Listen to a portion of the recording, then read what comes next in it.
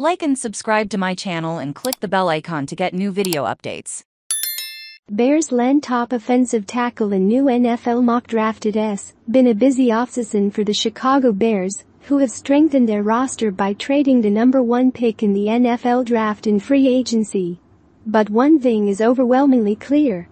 The Bears are on a mission to build a better team, building around quarterback Justin Fields to see if he can be their franchise quarterback. It was true when GM Ryan Poles made wide receiver DJ Moore a requirement of the deal with the Carolina Panthers. Sports Illustrated's Kevin Hanson shared his new mock draft, in which he tricks the Bears into landing arguably the best offensive tackle on the board of Ohio State's Paris Johnson Jr., and reuniting Fields with his former college teammate. The Bears have added high future picks, first and second rounds in 2024 and 25, respectively, following their trade with the Panthers to their draft capital. While this allows GM Ryan Poles more flexibility going forward, the @NG by DJ Moore on the trade with Carolina, and then Johnson with that choice, put Justin Fields in a better position to succeed in the coming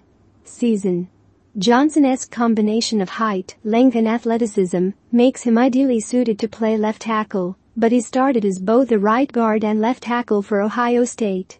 However, it is hard to predict what that offensive line will look like in the regular season, given a glaring hole in right tackle at the moment. There's a decent chance, depending on how the board shakes, that Chicago in 9th place will have an assortment of offensive tackles,